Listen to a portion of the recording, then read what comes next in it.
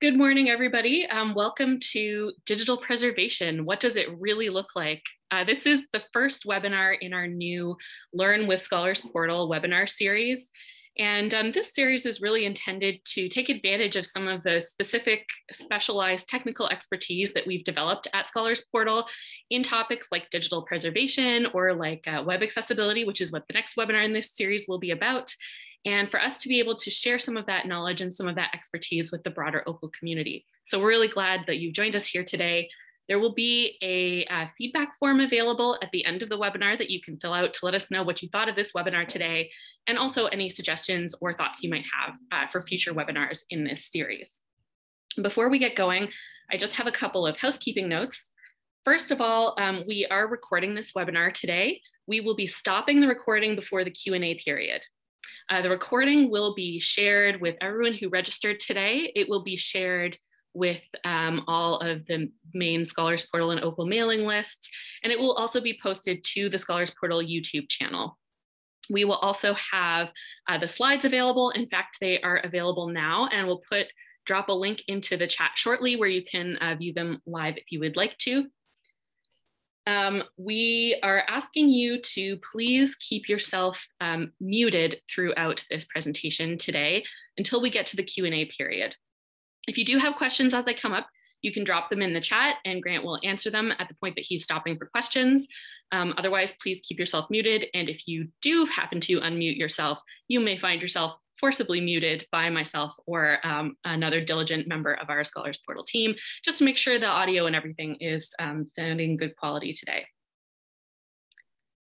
So also a live transcript is available. So if you want to take advantage of that, you can click on the live transcript button with the little CC logo in the menu bar to turn on that live transcript. That is everything from me today. So I'm going to pass it over to Grant to start the webinar. Yeah, thank you, Sabina. And thanks for the invitation and interest from the OCUL community to present this webinar. I'm really honored to have it launch this Learn with Scholars Portal series. So here's an outline of what we're going to be doing. I'll be introducing myself in a bit more detail. We'll be talking about the fundamentals of digital files. I think it's important when we talk about preserving digital materials to know actually how they're composed. I'll focus on basic strategies for keeping files safe, which is also known as bit level preservation. And then we'll get into key preservation functions and what they actually look like, which is what the title of this webinar comes from. Digital preservation, what does it actually appear as when you're doing this work? Sometimes we talk about preservation in very conceptual terms, and the real intention here is to ground it in practice.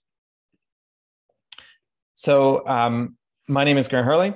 I'm the Digital Preservation Librarian at Scholars Portal, which is the information technology service provider for the Ontario Council of University Libraries. I've been at Scholars Portal for 5 years now and have really just learned an immense amount about digital preservation during that time, been able to really focus on that kind of niche subject area within librarianship.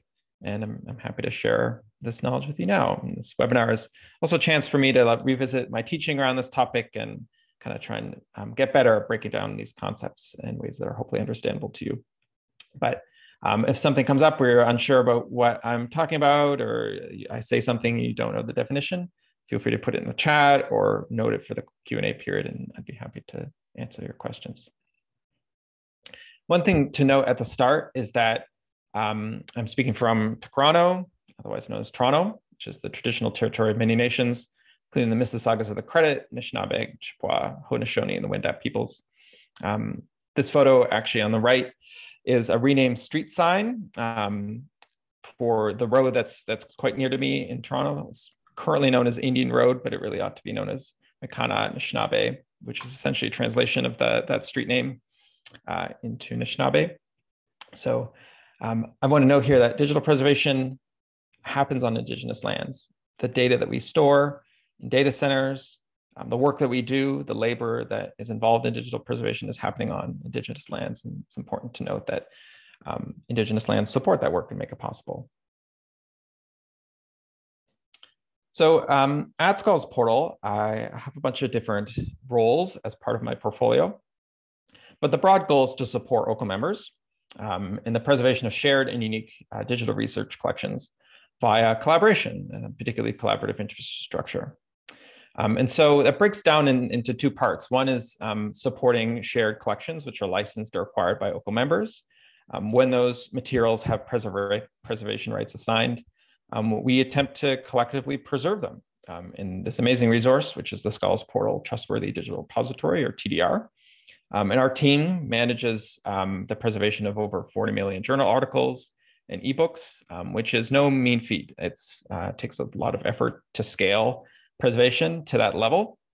I'm really proud to continue to support the TDR as part of my work and include other sorts of content in it as well.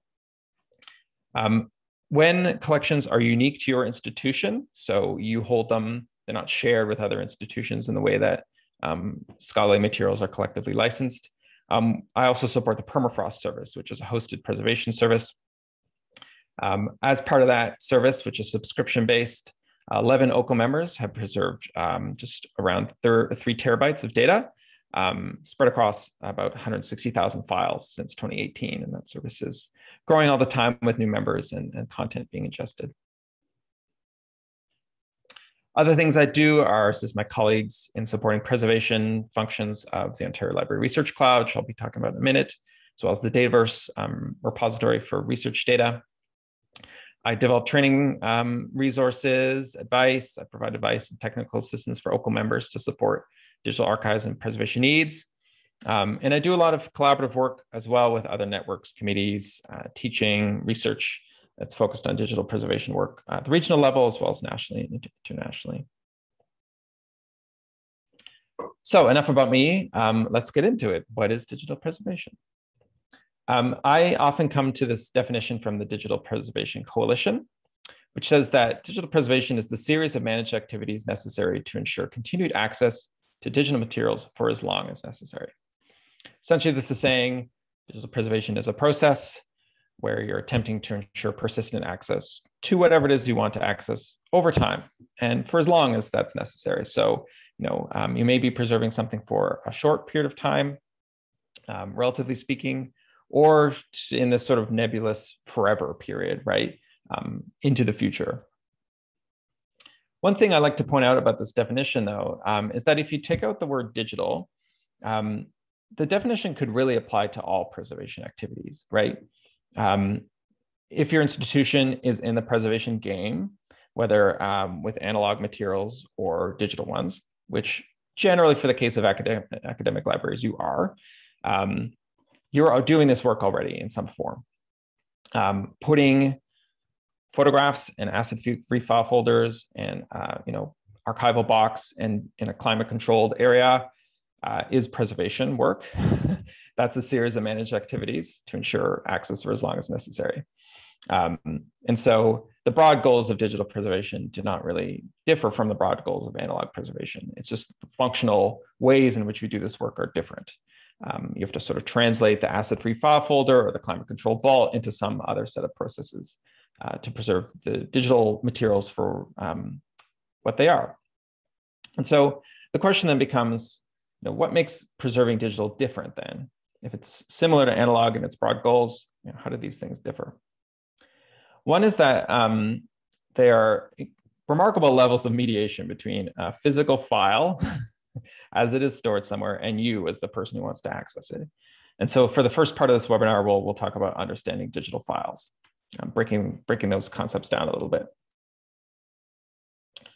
The next is that, as you know, it's very easy to delete, modify, or corrupt digital files, but it's also easy to duplicate them. So in the case of analog materials, like if you have a piece of paper, you have to put some effort into altering it or destroying it in some way. You have to get up from your desk and throw it in a recycling bin, rip it up, throw it in, throw it away in some way. That takes effort.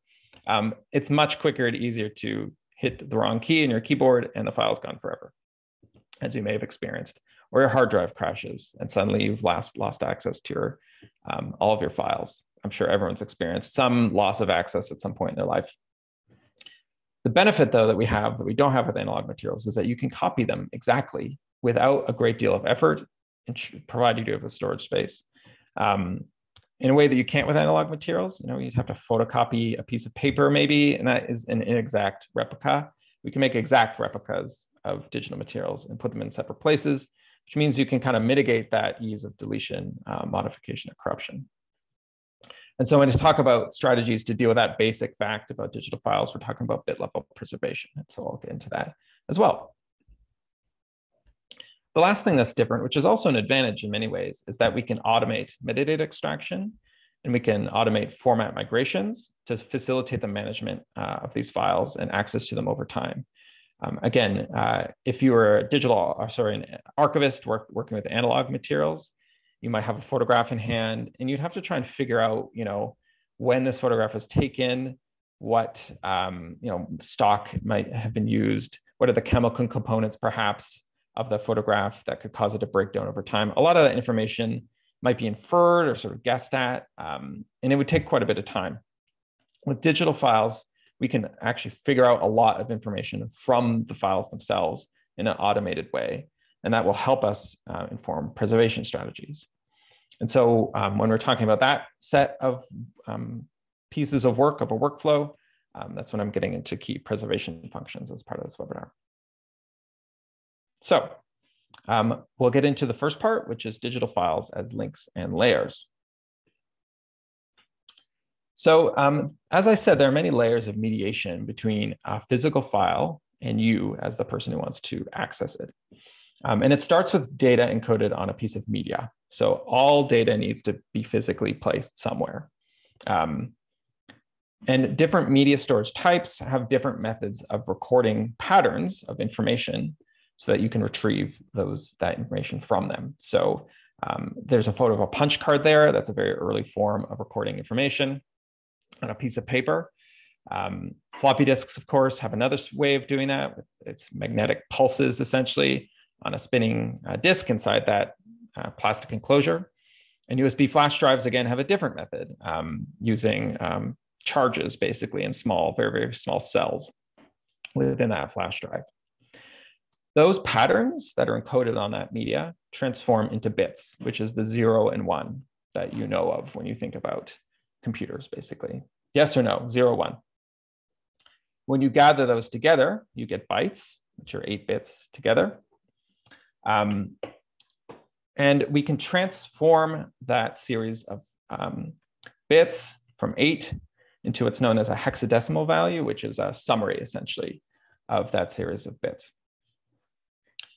When you group together bytes, you get a bit stream, series of bytes. And again, we can translate those values into a short form called hexadecimal. Suddenly you can start doing things, right?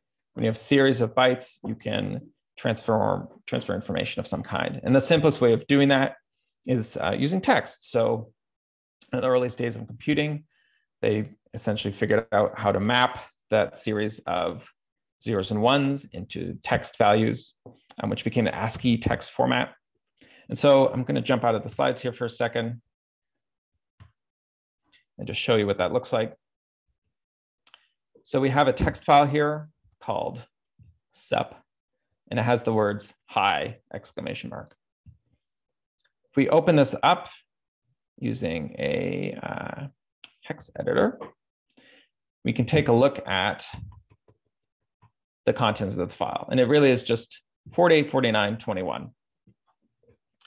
Those are the hexadecimal byte values, and those essentially correspond to the letters H, I, and exclamation mark in the ASCII text format. That's all there is in this file, and that's how it essentially breaks down. And then we can look at the binary values here as well. So this is what it breaks down into those zeros and ones. That's all it is. Of course, things get more complicated with other sorts of data, right? So if you have photographs or video or documents, office documents, PDFs, those byte values get infinitely more complex, right?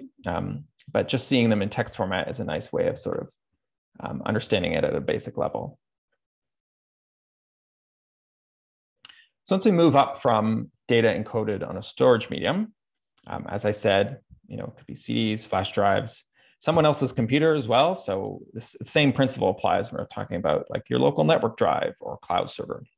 Again, the data has to be somewhere.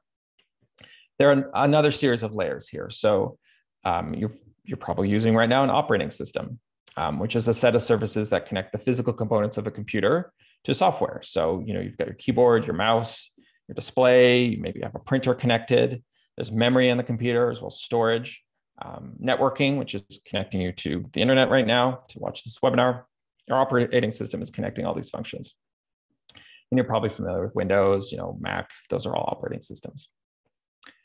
Operating systems also have file systems, which designate how and where data is stored and retrieved from that storage medium that might be connected, whether it's your hard drive internal to your computer or an external source like a CD drive or a flash drive.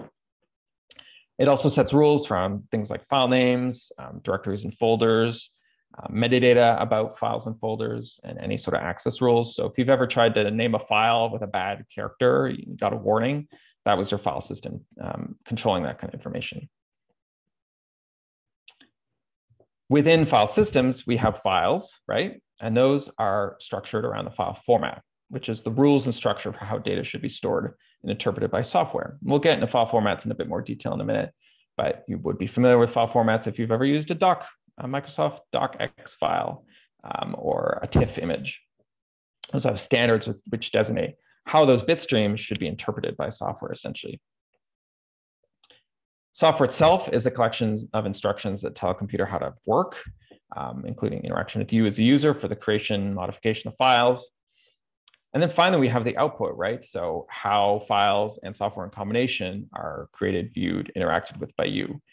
In the early days, computers had no monitor. It was just straight to a printer, right?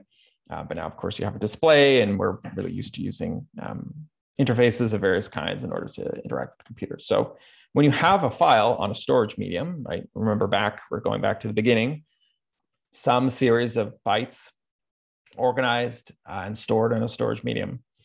All these different layers have to interact and link together in order for you to actually access them. And so when we're talking about preservation, we're often traveling through those layers, right? Starting with the storage medium, making sure we can access the data off that medium, and then working through things like the operating system, the software, the file format, and finally to the output.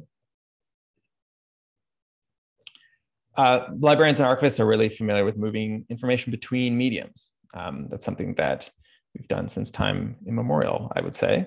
But more recently, obviously, the interest is in digitization, which is specifically the analog source to digital surrogates. So this is when you are converting an analog origin of some kind, whether that's a document, a photograph, a videotape, into a digital equivalent. And so we're guided by standards, processes, and tools for doing this. If you're concerned with scanners or and any other sorts of tools that you're using for that conversion, that would be within this area. And you can do digitization for preservation purposes, where the digital copy is eventually going to replace the analog one, or access purposes, where you're really not concerned about quality. It's more just to ensure that somebody can access this information. So generally, you're putting more effort into preservation digitization. You're making sure your metadata is good. You're producing high quality scans, let's say. Whereas if it's for access purposes, maybe it's just quickly scanning a PDF for a researcher, and you don't really need to put much effort into preserving the access copies, but you do want to put effort into preserving the outputs of digitization activities. And sometimes people forget that after digitization, there's more to do, which is to ensure that you can continue to access those files. And so it's something to keep in mind. Another set of topics is on something called disk imaging, which is when you have a digital storage medium and you're trying to get data off of it into a safe copy. There's a whole set of processes and tools for safely retrieving data from storage media like CDs, hard drives, floppy disks, flash drives, and more. This requires a combination of hardware and a processing environment like BitCurator. And we have a guide called Handling Digital Archives Before Ingest, which goes into a lot of detail about these processes. They're especially important for digital archivists who might be receiving donations on all sorts of storage media. And essentially the goal is to get the data off of those media so it can be further processed for preservation. And so I won't go into a great deal of detail into disk imaging today. But if you think back again to those patterns of data on those storage media. The job really is to try and interpret them and get data off of those storage media, because they often are at risk themselves, right? So certain formats have relatively short shelf lives, certainly compared with analog storage media like paper. So floppy disks have 20 to 30-year lifespan, and most of them are reaching the end of that lifespan. So if you have floppy disks in your institutional collections, you really should be getting the data off them now, because they probably were created about 20 years ago or more. So next up is essentially the first level of any sort of preservation strategy, which is just keeping files safe and alongside assurances of integrity. And this is what we call bit level preservation. So bit level preservation is when you're running something called checksums against files and verifying them to be unchanged, and then storing them in multiple locations. And I'm going to break down both these things in a lot more detail. But first, we'll get into checksums. You might ask, what is a checksum? A checksum is an algorithm that's run against a bit stream or file, and it produces a unique alphanumeric string. And they're based on the contents of that file. So when you change the file, the string also changes. And that can be a good thing, right? If you're editing files, you want to be able to change the bit stream, right? You want to be able to change that sequence of bytes. But if you're trying to preserve them, the general idea is that they do not change, right? So you've brought something into your preservation environment and it remains completely unchanged into the future. And there are different types of checksums that are available. People can get into the weeds about what they mean and how they should be used, but there's a great report which is linked here called which checksum algorithm should I use, that describes all of this in a lot more detail if you're interested. Here's an example though of what checksums look like. So this is a digitized photo of the Brock Monument, Niagara. I ran an MD5 type checksum on July 1st, 2020, and it spit out that value, right? So it's CF8, D8, yada, yada, yada. That's the alphanumeric string. I ran that checksum again a year later, and oh, the string's different, right? That's because the file changed. It looks like it may have been corrupted. You can see that it's been altered in some way. It means that the bit streams that compose that photo were flipped around in some way. Perhaps portions were lost. And so therefore, we know that that file has lost its integrity. So checksums establish fixity. It's the quality of knowing that a digital file hasn't been altered or changed in any way. And so when a file has fixity, and we have evidence of that, we can say that it's retained its integrity, and therefore you can trust it, right? It has been altered maliciously or otherwise. And that's the real goal of checksums. They're very simple in a way, fairly elegant, right? You know that a file's been changed or unchanged. The thing that it doesn't do, though, is like tell you how it's changed, right? A checksum won't be able to point out where in a particular file some sort of change occurred. And this type of preservation doesn't guarantee any form of accessibility or usability based on the format. You just know that the files haven't changed. That's the sole function here. And so when we're talking about bit level preservation, it essentially looks like this. You run checksums against preservation files at a certain time. You record the output and like when you did it. And then at a later date, you run that checksum check again, compare the output, record whether it's successful or not. And if it was not, then you have to pull another copy from another location, which is when we get into the storage part of bit level preservation. And institutions who are doing this work will do these checksum checks on a schedule based on the context and the scale of the collections. It takes computing resources to do this and therefore energy, right? So it can be harmful for the environment if you're running constant checksum checks. So, you might time it in such a way so that every month you're running these, or maybe even a couple times a year. It really depends on, I think, the level of risk, also the scale and the size. And checksums, I should say, are fundamental to computing generally as well. So they're used a lot in cryptography. I'm going to say the word blockchain once in this webinar, but Bitcoin and other blockchain-based currencies and ledgers all use checksums essentially as central to their work, which is, again, why some people talk about the environmental impact of cryptocurrencies because they do take computing energy. One way to implement checksums really easily is by using any tool that implements something called the Baggett specification, which is a way of automatically generating and validating checksums. So bags act as envelopes for files, and they add manifests listing the files in a package, the checksums. You can also add contextual metadata. There's a few tools linked here that create bags. And it's really just a useful way of automating the creation of checksums. You can use them for transfer workflows. So let's pretend that I want to create a bag, send it to you, and then you can validate it to say that, okay, everything that was on my computer was safely received by your computer. You can store digital files in kind of a semi-active state, a processing backlog in bags to make sure they haven't changed over that period of kind of waiting around for you to deal with them more.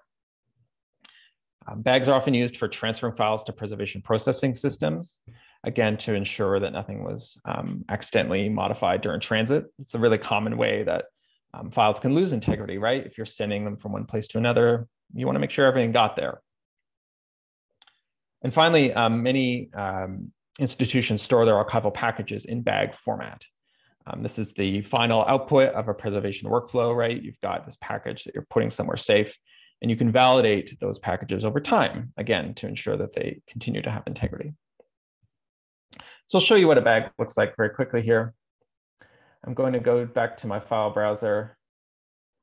And you can see we have this folder called preservation stuff. And within that folder, we've got a few different files here. I'm going to use my terminal window. We can see this. I'm going to zoom in a little bit. And I'm just going to get to that folder.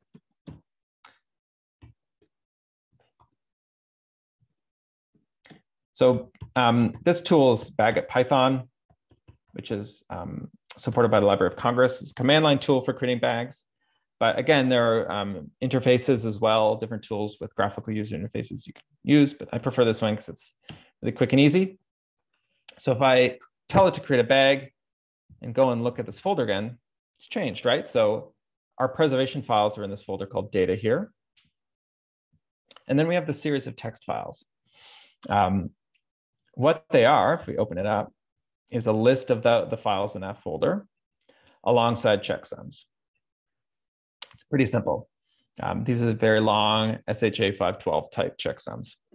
And we can use this manifest, basically this text file, to check the bag again at a later time to ensure that nothing's changed. So if I were to go in and modify those files within that data folder and run a bag validation process, it would fail. And therefore we know, oh, something's changed, right? Relatively simple way of implementing checksums on this sort of automated scale. So I've talked about what happens if something goes wrong, and this is where the storage component really comes in. It's the other piece of bit level preservation.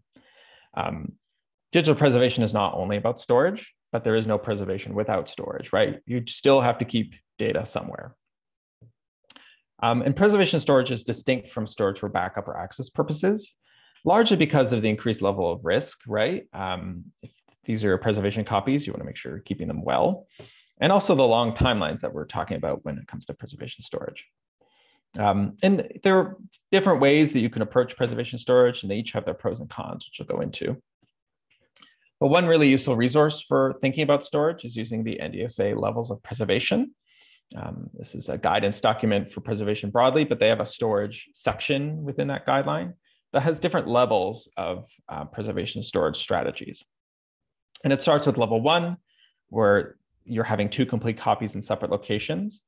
And by locations, they mean slightly separate places. So often, within the same region, ideally.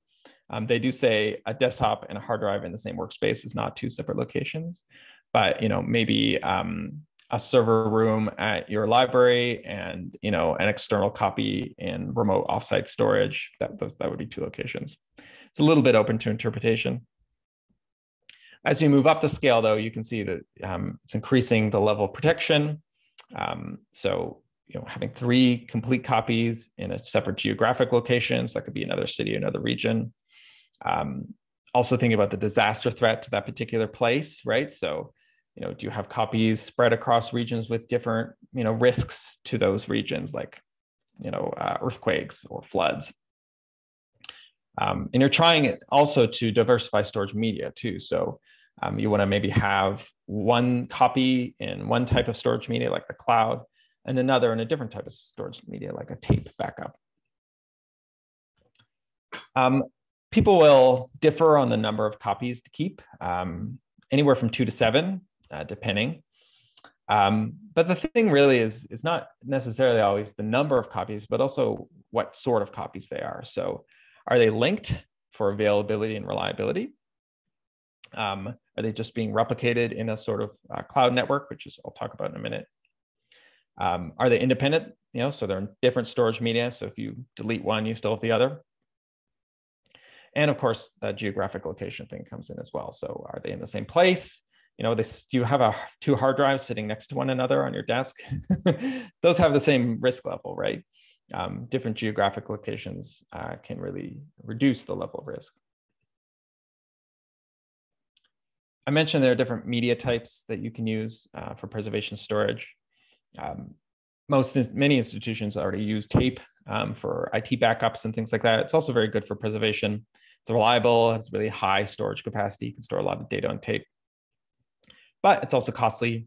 It's fairly slow retrieval. You have to refresh tapes on a pretty regular basis. So copy data from different generations, older generations of tape library formats to new ones. And running fixity checks against tape can be more challenging as well if you want to have a separate audit. Tape systems have their own internal fixity checking that you can generally rely upon, but if you want that extra level of assurance, it can be a bit more challenging. You're probably familiar with cloud storage. There are other sorts of distributed networks for storage as well that are cloud-like essentially, and they can be cost efficient. That's one of the pros of cloud storage generally. It's constantly accessible and it's highly reliable, right? Often there are multiple copies stored in different locations, although they're often linked. The con is that it's not controlled by you, so you have to get to know your terms of service. And the energy use can be high, right? So keeping this data available at all times and in multiple locations has energy impact. A very common setup is using local network storage, right? So this would be the storage that your IT folks provision for you, a shared drive or something like that. It's easy to set this up locally because you often have access to this infrastructure, but it has a high cost. It may not have really high storage capacity. IT units are often under pressure to reduce the amount of storage because of that high cost. And you have to really be careful about your backup strategy, right? So are they creating nightly backups, but then writing them over the next day? What's that schedule? So if you find a fixity error, is there a backup that's going to have captured the good version? Or will it just have overwritten the bad version, right? So keeping an eye on that sort of stuff, talking with IT folks is really required if you're using this method as a preservation storage strategy. This is an example of a preservation resource for storage that we have within OCUL, Ontario Library Research Cloud. It is a community cloud of 5 nodes hosted at university data centers, Toronto, Ottawa, Queens, York, and Guelph. And we use the OpenStack Swift software to replicate 3 copies across 5 nodes. So at any one time, there's 3 copies of a file between one of those 5 places. The focus here is on availability and redundancy. So those copies aren't independent. So if you were to delete something from the OLRC, it removes it from all those 3 places. So, it has advantages, right? It's constantly available, but you want to make sure still that you're managing those files correctly and managing access to them so that you're not unintentionally deleting things. It does have its own internal fixity checking, but generally it's good to run your own fixity checks against things stored in the cloud too, just to make sure that everything was uploaded properly. You kind of want to make sure that anything that got in was good. We also have a new DuraCloud service that adds additional preservation management features. You can replicate to additional storage services to add that extra geographic redundancy or storage media redundancy. And it performs its own independent fixity checks as well. and it's priced out to OCUL members. So this is not to sell you on the OLRC necessarily, but it is a resource that's available, and it's an example of how preservation storage can be implemented. I've linked here to some other resources as well that might be useful in evaluating preservation storage, cloud services, and things like that. So feel free to take a look at those after the webinar. But up next, we're going to talk about key functions in digital preservation. So now we're getting into the nitty-gritty, what preservation workflows actually do and look like. Checksums are really core to this, and we already talked about them, so we cover that part. These are some other things that most preservation processing systems will do, and things that you should do if you're developing your own preservation workflow. So file format identification is the first one. Highly recommended. It's probably the #1 thing you should do. File format validation, second. Recommended, but not required, I would say. We'll talk about additional characterization, which is useful, but sort of depends on the materials at hand. And then normalization and migration, which again, depends on context. So I'm going to walk through each of these in turn with examples so we can kind of see what they all look like. We'll start though with file format identification. So as I mentioned a little bit earlier, file formats are rules, right, that establish how information is structured and stored. You have these bit streams, 0s and 1s, in a series of patterns. Those patterns need to be interpreted in such a way that they create a file. And if you standardize the way those patterns are interpreted, then you can move files around, right? You can make those files understandable to different applications. You can send them to other people so they can open them. File formats enable exchange, basically. And you are probably aware that some proprietary software applications like to lock in their users by using proprietary file formats, right, which are specific to that software. This was very, very common, especially in the early days of computing. Software companies would create their own formats, right, not document them really properly. And you were kind of stuck with that software. And if you lost access to the software, well, you lost access to the files. Consumer demand has pushed software creators to generally adopt commonly used file formats. And so now as a user, let's say if you use Google Drive, you can export your Google slides or documents to PDF or Word. And that's an expectation of users to be able to do that. The Google Doc file is in another format entirely, maintained by Google. But they still allow you to import and export different formats, and that works for users, generally speaking. That said, there's still, I'm sure, lots of proprietary software packages out there, especially in like specialized fields that still lock users in this way. And so adopting software always means thinking about an exit strategy as well. So it's something to keep in the back of your head.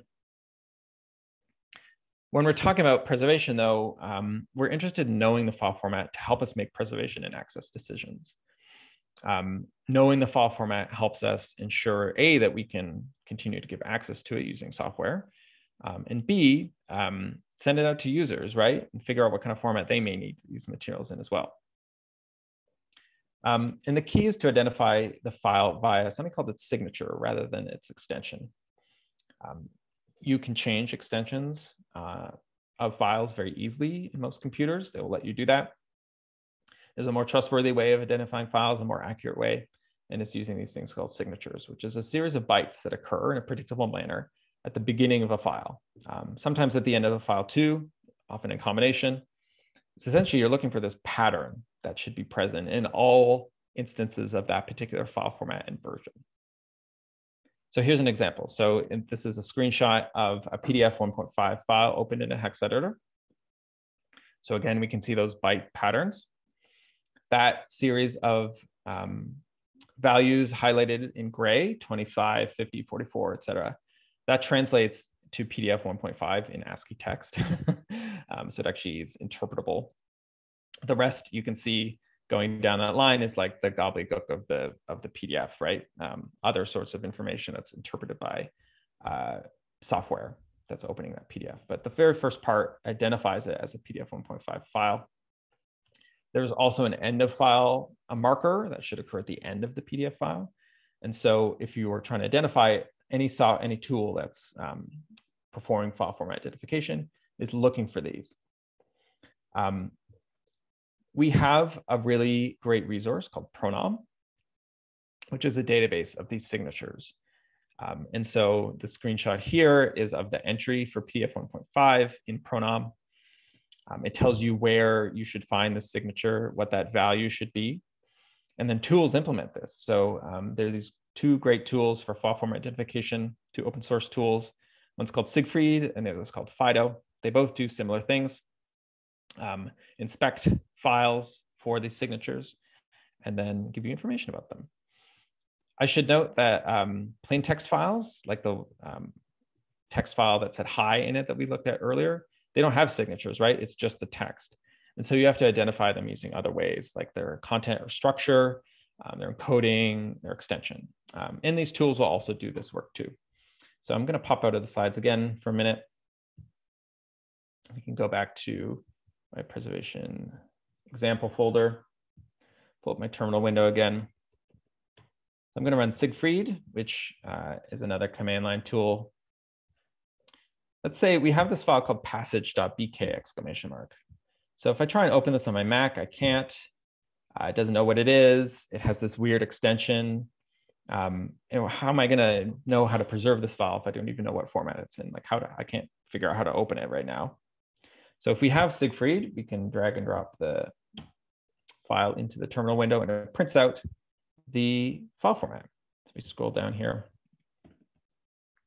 You can see that it's a WordPerfect file, version 5.1. It links to the Pronom database. So if I were to search Pronom using this identifier, it would pull up the description for WordPerfect. And it's told me how it's identified that file using a series of bytes at this position in this file. So now that we know it's a WordPerfect file, suddenly you can figure out how to open it, right? We can run LibreOffice, for example, which will open WordPerfect files. We can convert it using LibreOffice to some other formats that we can give access to it for a user. And so any preservation workflow will be running one of these tools, very likely Siegfried. It's a backbone of most of this work, to identify file formats, spit them out into metadata, and then help us manage them.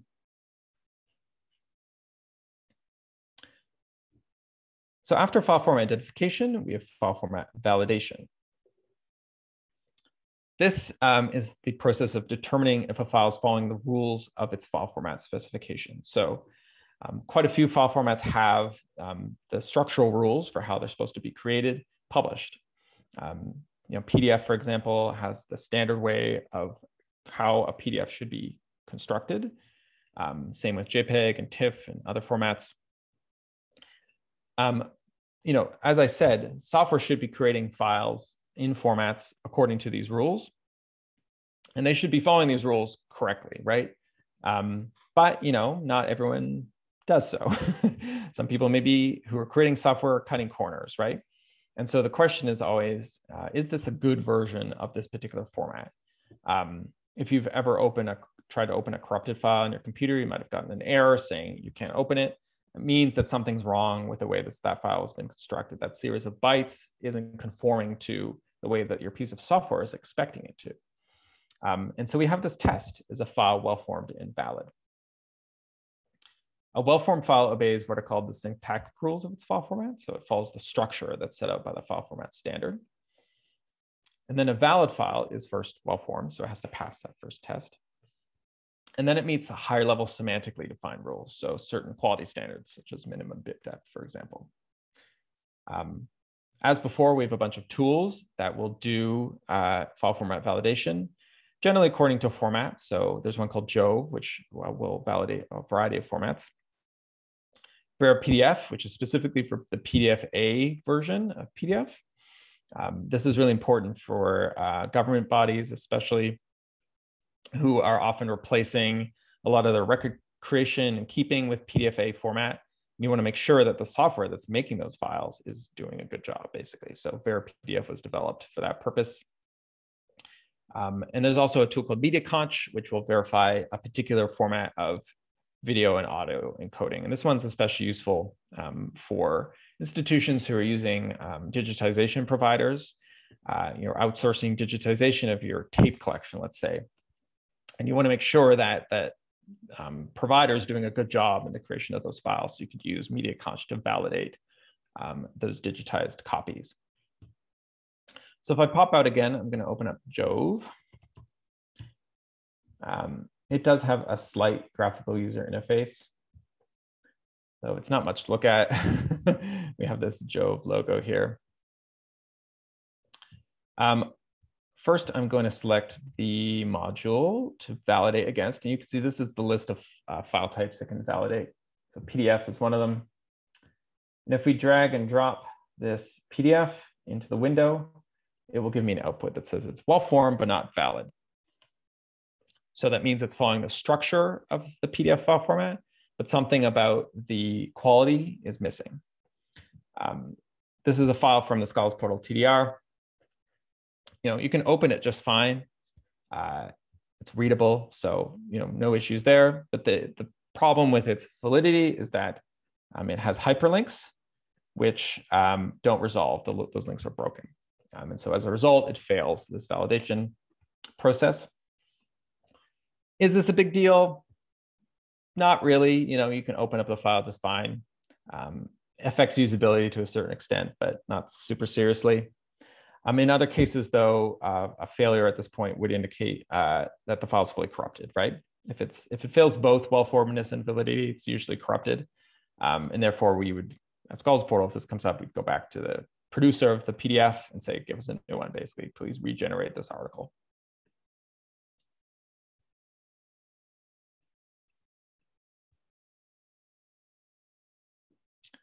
All right, so that was validation. Next, we will talk briefly about characterization. Characterization really just translates into any other kind of information you want to extract from files. Anything else that you might be interested in knowing about a particular file. So that could include metadata that was added by a user, right? So maybe there's an author assigned or title of a document, keywords. Software adds lots of metadata, so you can get creation and modification times, which is important for archival description, for example. Geolocations get added as well, which I'll show in a minute sometimes. And there's lots of metadata, technical metadata about the file's contents based on its formats. So you can get information about, pixel width and length for photographs, or the bit rate for video, the color system that's being used for video, or the encoding method for video and audio, which is all important for digitization workflows and having information about your files. And you'll see, again, there's a series of tools that will do characterization for different formats. There's a great tool called EXIF tool. Oops. Developed by someone at Queen's. And this tool is specifically for extracting. You can also edit photograph metadata. So again, we'll go back to our folder here. I'm going to drag and drop this JPEG image. And you can see it has printed out a whole bunch of information about this particular picture. We get modification times. This is when it was last modified, 2018. You can see the type of camera it was taken on, which is an iPhone. Lots of information about the particular, technical characteristics of a photograph here. And way down at the bottom, we also have geolocation information. So I had location services turn on my phone when I took this picture, and it encoded the exact location of where it was taken. Very interesting, possibly, if you are performing archival description, let's say. Very rarely with analog materials would you get the exact spot where a photograph is taken. On the other hand, could constitute a privacy issue, right? If I was a donor of this file to an archive, I wouldn't want you just sending this out if this was recording the location of my home, for example. And so here's an example of where characterization gives you some information about the files that assist in their management, right? Maybe retain this in the preservation copy, but in an access copy, you can use a tool like EXIF tool to strip this information out, for example. So it's useful often to have this information to inform management over time.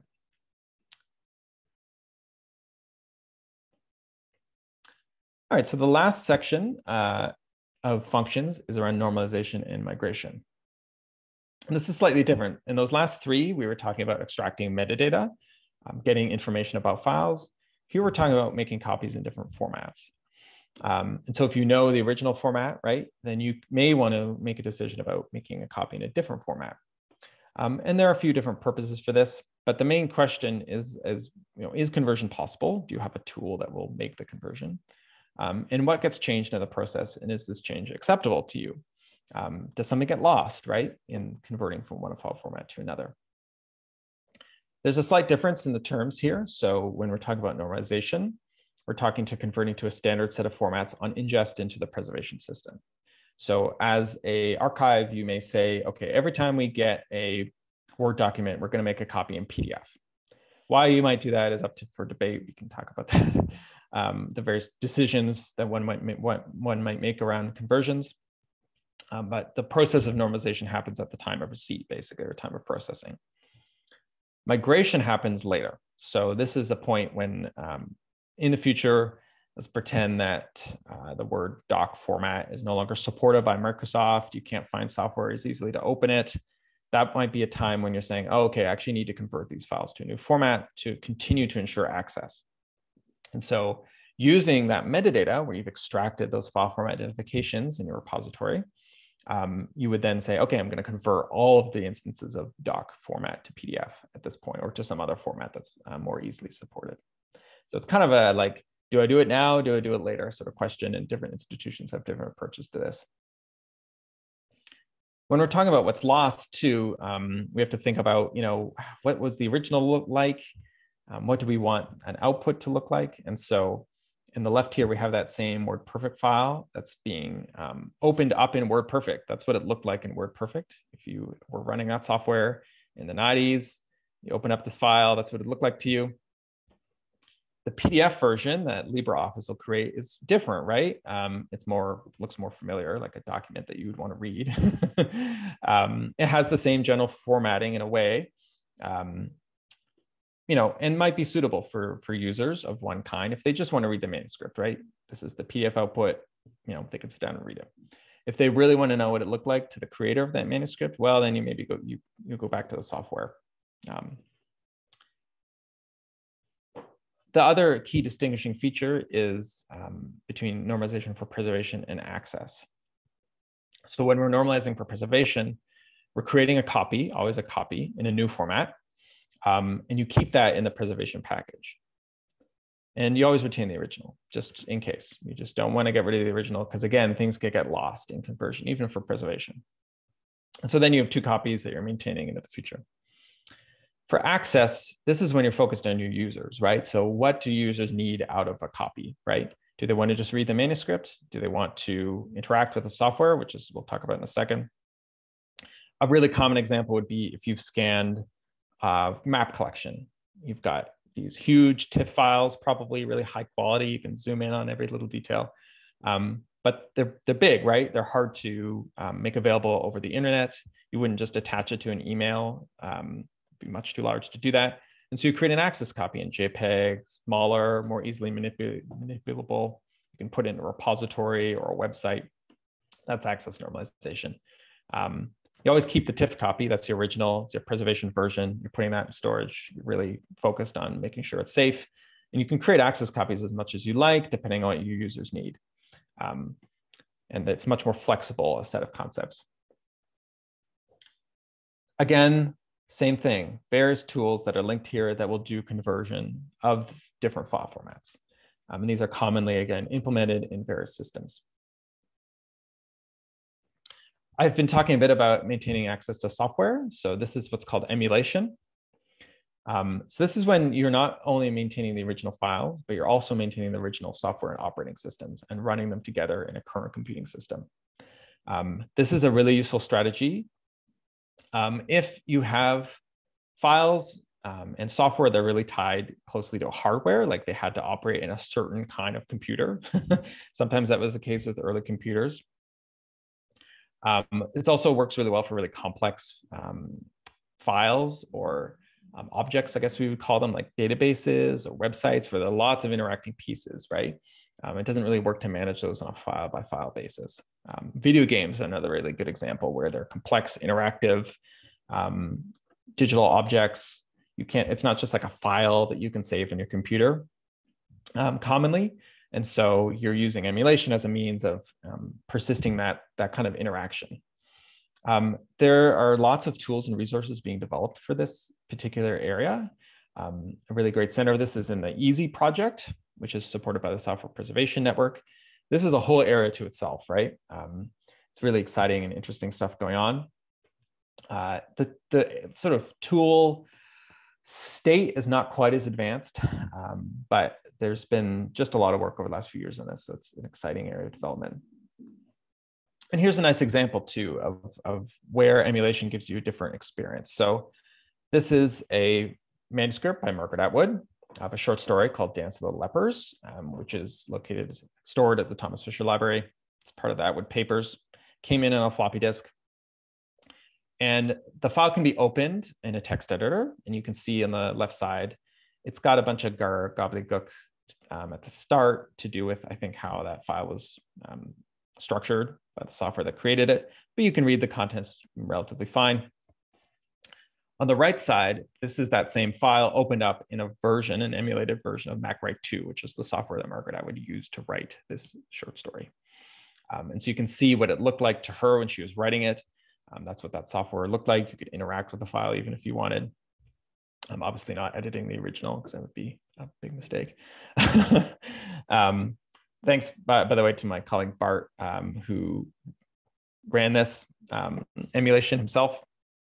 It's pretty fun to look at though, and kind of cool. So these are two options for access, right? One is really focused on the content. The other is focused on not only the content, but also the experience, right? And so for different kinds of materials, two different strategies might be necessary. All right, so that's been lots of information. We've really just done like a walkthrough over many kind of core functions, concepts in preservation. The last few slides are going to kind of bring it all together, and then we'll have lots of time for questions. So we've been talking about these different steps of digital preservation workflows as discrete steps, right? One file, one action. Here's what it looks like. A reasonable person would probably be interested in knowing how you automate this, how you link them together. And so we have various tools that will do this. Preservation processing tools essentially are chaining all these steps into a workflow that's repeatable across many, many files. So that's what we do with the Permafrost service. We host a tool called Archivematica, which is one preservation processing tool. And if you upload data into Archivematica, it will run through all these different steps on a set of files and extract that metadata, as well as perform those normalization functions as well. And there are other tools out there too, some of them proprietary. So there's a tool called Preservica. That's a proprietary tool that you can buy that basically does the exact same thing. Not an open source version, equally, I think, effective as Archivematica though, has lots of other features for access built in. So different institutions will choose different sorts of tools for this purpose, but they're all doing basically the same thing. Metadata creation and management, though, is really key, right? So any tool that is chaining all these functions together is creating metadata records with that preservation metadata that we extracted from those files, right? We also want to be able to track our objects over time. And there are different formats for expressing preservation metadata. Two linked standards are called METS and PREMIS.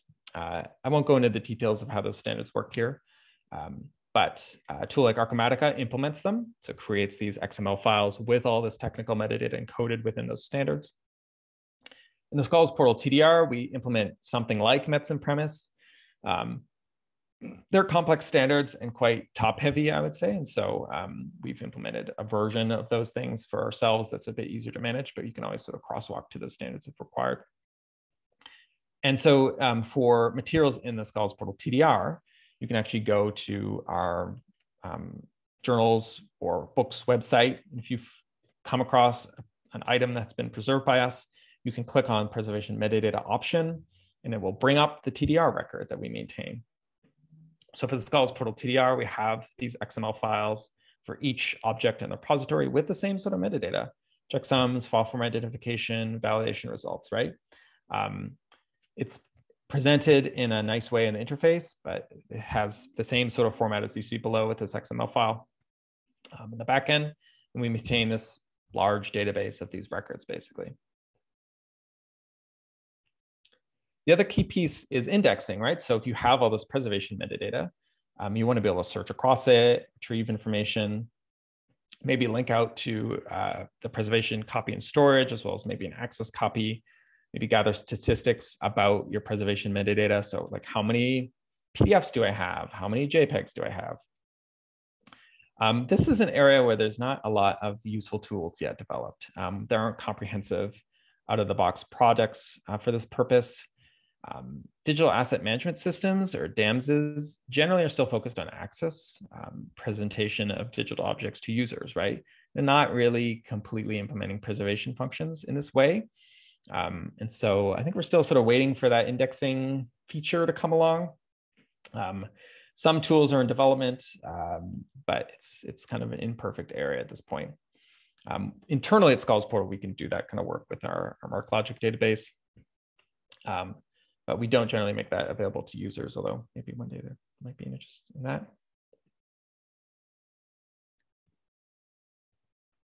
Thinking about how to chain all these things together too might make you think like, okay, if we're not doing preservation at our institution, how do we start?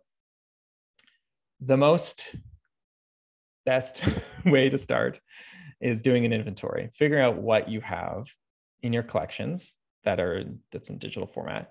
And then figuring out what it is that you want to preserve, right?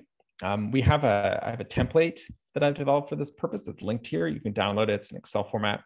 Start filling it out. And it just asks really basic questions like, what is this stuff? What format is it in? How big is it? Just helps you start thinking about, what are in our collections that need preservation. And once you have that listing, it can be really basic, just like we have a bunch of CDs with, I don't know, GIS metadata or GIS data stored on them. Or we have a bunch of floppy disks in the archives, right? They're in this collection. Once you start identifying what you have at your institution that is important to preserve, then you can start asking some real questions, right? So can you access the files? Where are they stored? What formats are they possibly in? Even just a broad guess before you really check out those formats in a more detailed way using a preservation workflow. Which of these are the most valuable or at risk? Like if we lost them, it would be a big deal. It would cost a lot to replace them, or they would be irreplaceable. In the case of costing a lot to replace, that really includes a lot of digitized materials, right? Institutions put enormous resources into scanning and digitizing materials. And if they were to lose them, they would have to repay to do that. And that assumes that the analog original is still accessible, which sometimes it's not. So this is a plug, I guess, for preserving the outputs of digitization projects as well. You should think about conversions for preservation and access, and what you might want to retain after those conversions. So what's important to your users. Rights are really important to consider as well. So do you have the rights to do this work? Were they donated to your institution? Did you acquire them some other way? Libraries have rights within the Copyright Act to perform format conversions, for example. So you're generally covered under those rights, but it's often a good thing to double check, specifically with materials where you don't own the copyright or the copyright hasn't been transferred to you. Having descriptive metadata is important as well. So, if you don't know what these files are, you don't have any descriptive information in your catalog or archival finding aids, you probably want to start by pulling some of that together. And then, of course, doing preservation requires work, right? What resources do you have to do this work? Who is going to do it at your institution? If you don't really want to fund it and you don't have anyone to do the work, you probably aren't in the game of doing preservation.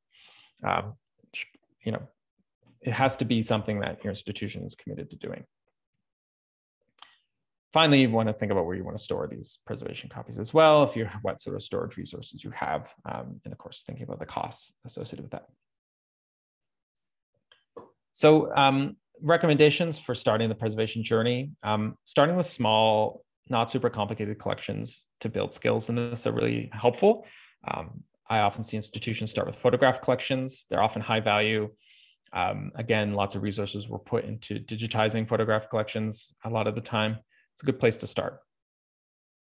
The perfect is also the enemy of the good. So, doing bit level preservation is better than nothing. In fact, it's great. It's the first step for any sort of preservation program. Keeping valuable files in a shared drive folder called do not delete is the enemy of all that is good. So if you can at least do something good for those files to ensure that they'll be protected in some way, that's better than just assuming that everything will be okay. As I might have implied a few times over this webinar, preservation is a process, not a one-time event. It should be funded like a program, not a project. Preservation cannot really be easily funded through grants. You wouldn't fund your reference services from a one-time grant and then just stop providing reference after the grant ran out. In the same way, you should be funding preservation as an ongoing function. If it's within the mandate of your institution. If the institution doesn't have a mandate to preserve things, it's not interested really in performing a preservation function, so that's okay. Lots of institutions don't preserve things, right? Public libraries are often not in the game of preservation. And that's all right. They provide many other valuable services. The other rule is to do no harm. So make sure that you've got processes in place where you're not accidentally deleting or modifying files. Otherwise, everything else depends on your resources, priorities, and policies. I've linked here to some good readings and resources if you're just interested in introductory reading around digital preservation. I especially like this book by Trevor Owens, The Theory and Craft of Digital Preservation. It's a really interesting, readable guide about digital preservation. He's written a book that I wish was in place when I started. I just wanted something that I could dive into and understand in a plain sort of language way. So I'd highly recommend that book. And a lot of these other resources are quite accessible in terms of their lack of jargon and readability. So I'd encourage you to link out to those. That reaches the end for me. But of course, the work of preservation is never done. But I'm always happy to talk about digital preservation with anyone in this community. This has made you feel things. I'm happy to chat. Have lots of time for questions and discussion as part of this webinar, but if you ever like to reach out and discuss your institutional situation, use cases, how you might use the tools that we offer at Scholars Portal or otherwise, I'm more than happy to answer your questions. I'm going to stop sharing my screen and I will await your thoughts and feelings about digital preservation.